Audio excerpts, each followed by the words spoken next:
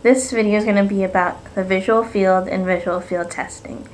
The visual field is everything that you can see in your field of view. When you're looking at something right in front of you, you're using your macula, but also you can see things off to the side of you, and that's using your peripheral retina. During visual field testing, we test all points of your visual field to see if there's any defect, like if there's any part of your field that's missing, blurry, distorted, or obscured in any way. Visual field defects can come from a multitude of different diseases or problems of the macula, the peripheral retina, the optic nerve, or the brain. And the way the defects manifest themselves, such as blurriness versus missing, or exactly what part of the visual field is missing, can localize where the problem might be. One of the grossest forms we have to test visual fields is the confrontation field. So the sequence usually goes like this. I have you cover up your left eye, and I say, while looking at my nose, is any part of my face missing or blurry? And that's to check to see if there could be any macular damage. And then I say, while still looking at my nose, tell me how many fingers I'm holding up, and I'll present fingers. And then I'll present them simultaneously to see if, when both parts of the visual field are stimulated at the same time, if you favor one part of the field over the other. And then I'll go out farther. Now I'm just seeing my hand with my peripheral vision, so then I present the number, and I keep going. And this whole time I'm just seeing my hand from my peripheral vision before I present the number. Then at the end I might do another simultaneous test, and I'll hold up both of my hands and I'll have you continue to look at my nose and tell me if either one of my hands looks darker than the other. And when we do that, both hands serve as a larger plane so that you're able to make better judgments on brightness.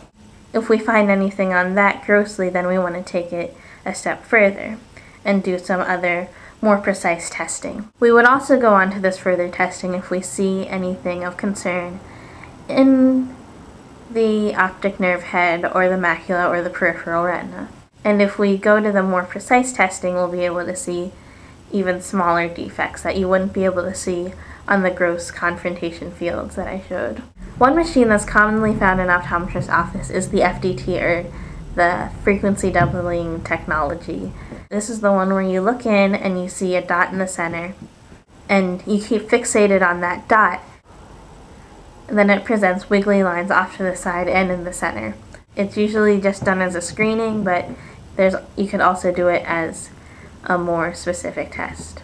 Another one that's commonly seen is the Humphrey visual field perimeter, and there's a lot of different settings that you can do for this, but it typically takes longer than the FDT. This is the one where there's a light that you look at in the center, and then it presents lights of different brightnesses in different points in the field. And it's like you're putting your face into a bowl. You also have to wear an eye patch for that. This is what we see while you're taking the test. We can see a little picture of your eye, so we can tell if you're looking at the center or cheating. And during the test, all of these little spots will turn into numbers.